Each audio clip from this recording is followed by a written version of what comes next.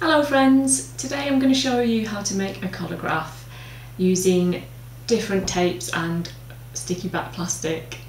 So traditionally a collograph can be a collage that's then varnished or shellacked and then it takes about 24 hours to dry. So we're going to skip that step by using the different tapes, and that will form our printing plate.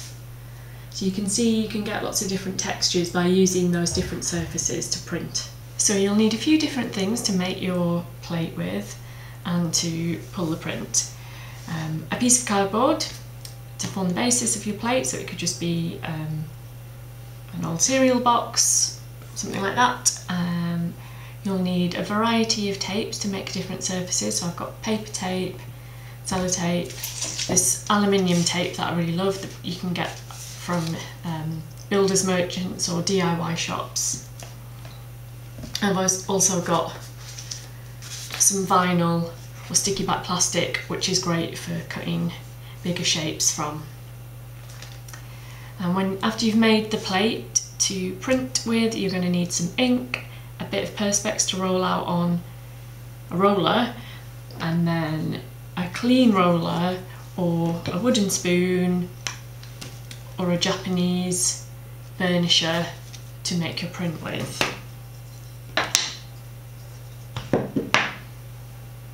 So first off, making the plate.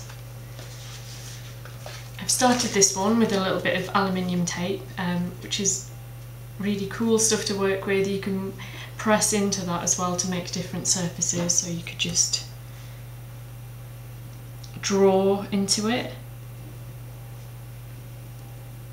And those lines should be picked up when you print. So I'm just going to make something really abstract with my tape, just kind of a fun way to work. If you wanted to do something that was more illustrative, I would use the vinyl, draw on the back of the vinyl and then cut that out with a scalpel. It's a little bit more advanced, I'd say, so this is just kind of playing with the different surfaces and making a little collage.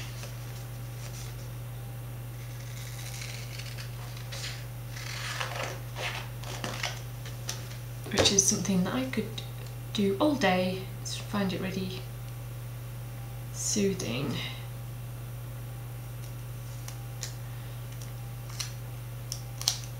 So I've got aluminium tape, paper tape, and that vinyl. So you don't want any of the layers to stick out loads more than the other ones, because you will just print the top layer. So make sure that it's fairly even, but you'll get different textures coming through when you print. So I think I'm going to stay super simple and go with that. So when you're happy with your plate, get your piece of perspex, squeeze out a little bit of ink onto it and then roll it into a little square so that it's a nice smooth thin layer of ink. You don't want to whack too much ink onto your plate because you'll just lose all the detail and it will get a little bit messy. And just remember that you can always build up the layers if you think it's looking a bit too pale. So once my roller's evenly covered with ink, I just roll it onto my Collograph plate.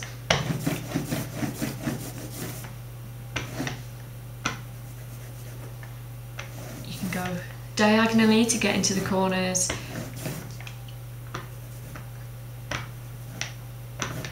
And if you want to wipe off any areas that you don't want to print, just get a little cloth, kind of wipe those down.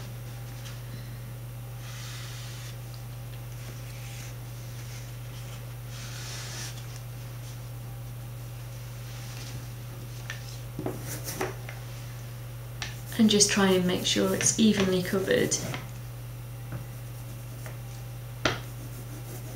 by getting in with the corner, the little edge of your roller.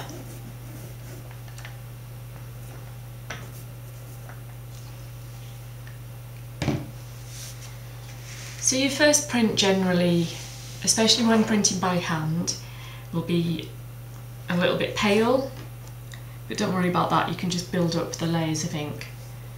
So I'm going to just use some copy paper. Any thin, smooth paper is great. So just cheap copy paper.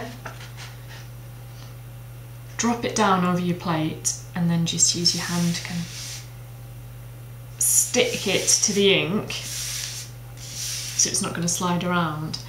And then you can use a clean roller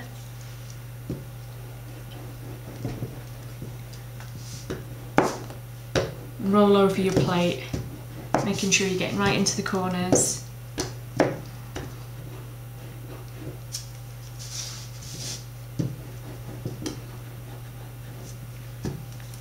Or you can use a wooden spoon to burnish.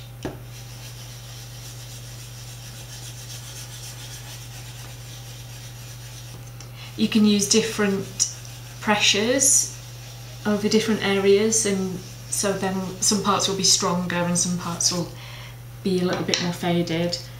Or the little Japanese bamboo burnisher, again just circular motion